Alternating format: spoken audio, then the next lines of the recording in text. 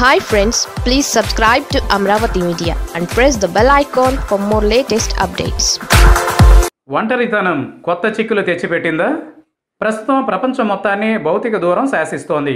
ఎక్కడికెక్కడ ప్రజలు, నాయకులు, ప్రముఖులు కూడా భౌతిక దూరం పాటిస్తున్నారు. కరచాలనాలు మానేశారు.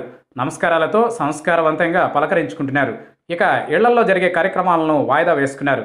సినిమా హాళ్లు, మాల్స్ ఇలా అన్నీ కూడా మూతపడ్డాయి. అంటే మొత్తానికి కరోనా కారణంగా ప్రపంచం మొత్తం భౌతికంగా కనిపిస్తున్నా దూరం అంటూ దూరంగానే ఉంటోంది.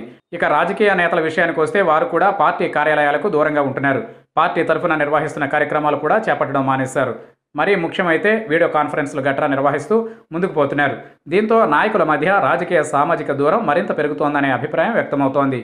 కరోనాకు ముందు పరిస్థితిని గమనిస్తే నేతలు పార్టీ కార్యాలయాలకు వస్తూ వారి పరిస్థితిని వివరించేవారు. జిల్లాల్లో జరుగుతున్న పరిణామాలను వివరించేవారు. అయితే ఇప్పుడు అందరూ ఇళ్లకే పరిమితం కావడంతో ఇలాంటి వార్తలు, విశేషాలు తగ్గిపోయాయి. ఇలాంటి పరిస్థితుల్లో నిత్యం ఏదో ఒక వార్త, విశేషాలతో నిండిపోయి నిత్యం మీడియా మీటింగ్లతో బిజీగా ఉండే టీడీపీ అధినేత చంద్రబాబు ఒంటరిగా ఫీల్ అవుతున్నారట. నిజానికి కరోనా ఎఫెక్ట్తో జనతా కర్ఫ్యూ ప్రారంభం రోజు తన మనవడితో ఆయన ఆడుకున్న వీడియోలు హల్చల్ చేశాయి.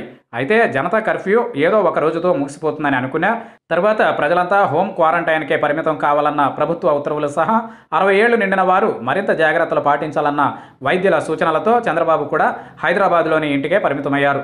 దీంతో ఆయన ఇప్పుడు చేతి నిండా పనిలేక తన నోటి ముందు మీడియా మైకులు లేక అల్లాడిపోతున్నారని, కుటుంబం మొత్తంతో ఉన్నప్పటికీ కరోనా ఆయనను ఒంటరిని చేసిందని అంటున్నారు. కరోనా ఎఫెక్ట్ లేకపోయి ఉంటే నిత్యం ఏదో ఒక విషయంతో ఆయన మీడియా ముందుకు వచ్చేవారు. ఏదో విషయంపై మాట్లాడేవారు. కానీ ఇప్పుడు కేవలం కొద్ది విషయాలకు మాత్రమే ఆయన వీడియో కాన్ఫరెన్స్లకు పరిమితమవుతున్నారు. మొత్తానికి కరోనా ఎఫెక్ట్ చంద్రబాబును ఒంటరిని చేసిందనే వ్యాఖ్యలు సోషల్ మీడియాను ముంచెత్తుతుండడం గమనార్హం.